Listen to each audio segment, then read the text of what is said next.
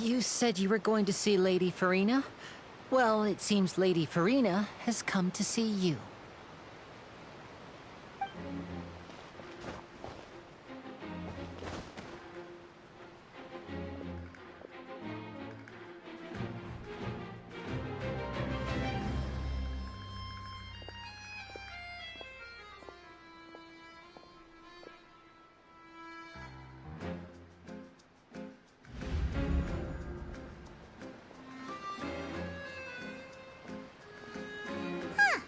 So, she's the Hydro Archon?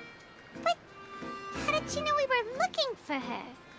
My dear people, rich and poor, those with cup in hand and those with nothing at all, raise your glasses in celebration!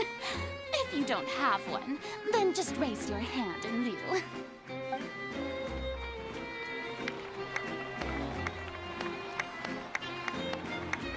As you can all see, two unfamiliar travelers have arrived in our nation. Come, let us make a toast in honor of this traveler and his companion, who have journeyed here from distant lands.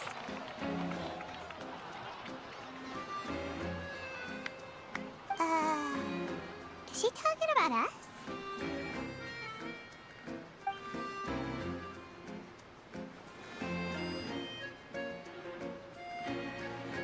I've long heard of the turmoil and chaos you've left in your wake as you visited other nations. But I welcome you nevertheless. No, I have come to receive you personally. Fear is for insignificant cowards. I am a god, and I will never entertain the notion of such meaningless wariness. You can be rest assured. I see clearly your sincerity.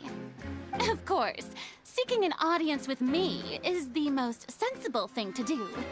It will allow you to truly behold my power and witness my authority. Intelligent people always gather under the correct banner.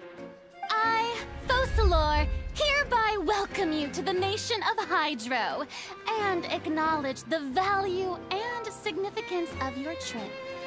Now, you may rejoice in this.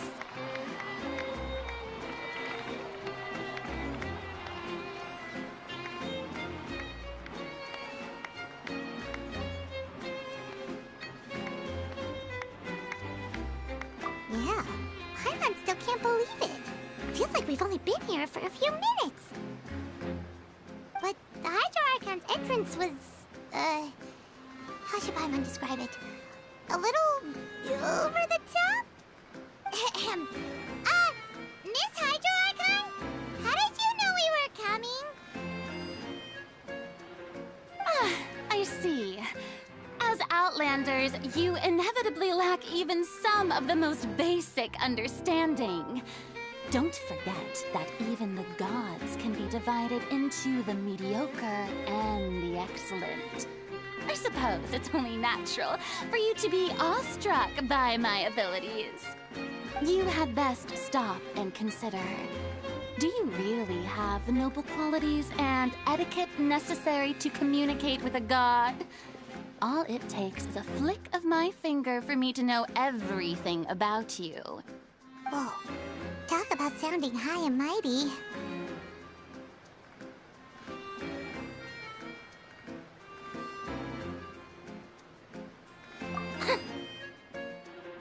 Oh?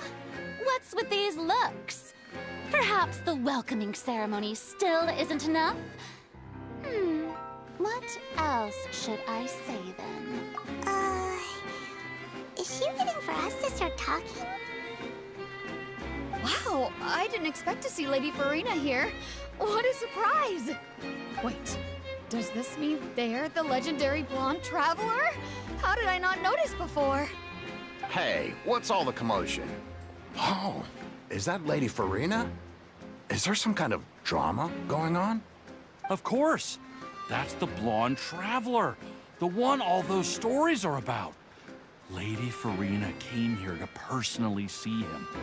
Oh, I bet this is gonna be the duel of the century. Oh, I've got to see this. I knew Lady Farina would never disappoint.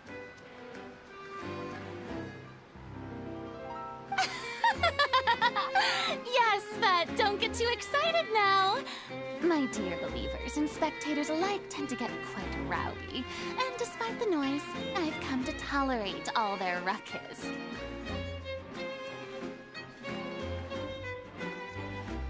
You may consider this my reward to all of you.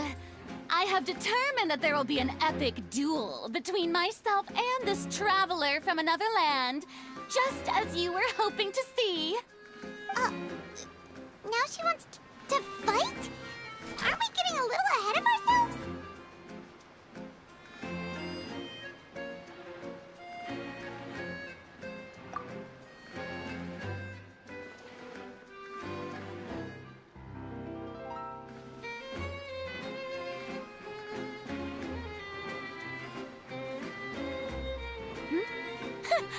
Are you not afraid? Might I remind you that this is a duel against the divine? What are you trying to do, traveler? Provoking a god in front of her people? Stand down, Clorend. I admire his bravery. Few have the courage to draw their sword against a god. He is obviously a true warrior. Unfortunately, people nowadays only crave to be thrilled, and a mere duel will not slake their thirst for excitement. Oh, yeah, she's right. Just a duel wouldn't be all that interesting. On Araneus, criminals are always requesting duels to defend their honor. They're getting a bit old, to tell the truth. You see. Then, as the god of justice, I shall face this traveler in another kind of duel. A duel in court!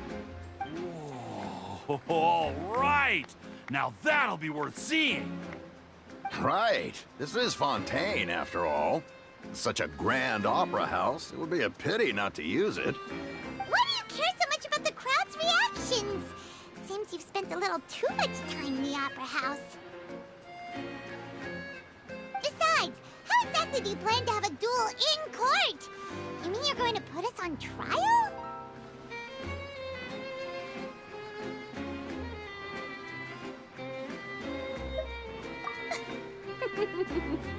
Oh, we have reason to put you on trial. It's obvious, isn't it? According to Fontaine law, no one is permitted to release any flying objects within Fontaine city limits during the first 3 days of each month. You are clearly guilty of violating this law, no? Oh, so that's what they've done wrong. That's our Lady Farina. No one knows the laws of Fontaine like she does. You call that obvious? What kind of law is that? Wait, flying object? You mean Paimon?